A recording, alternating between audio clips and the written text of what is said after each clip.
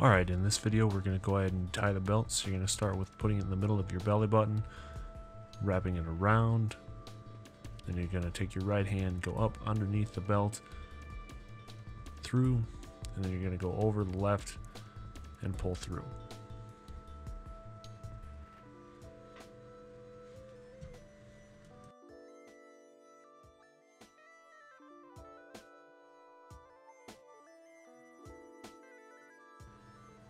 Alright, so now we're going to go through a second option, and this time I'm not going to feed the belt underneath. And so if you notice, I have kind of a crisscross in the back there.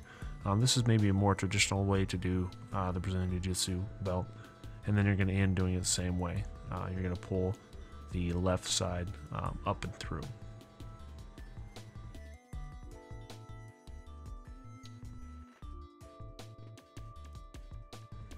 Alright, so here's an up-close view of tying the belt. Let's start with the center of my belt, or the middle of my belt. Put it directly on my belly button. And I'm going to wrap it around my waist. And if you notice, I'm going to go ahead and tuck that second row through underneath my initial belt. Okay, so now I took my left and put it up underneath that initial loop, or the initial wrap there. And so now I'm going to pull the left side up and through both of them, not just one, both of them. Now I'm going to go ahead and make sure that everything's even.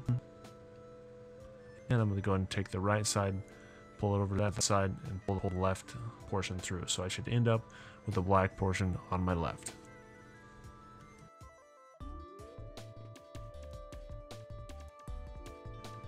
Alright, and here's a close-up on the second option.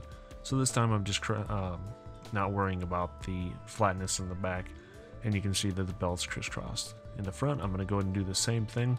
I'm going to pull that up through both of them, and then pull my left through my right.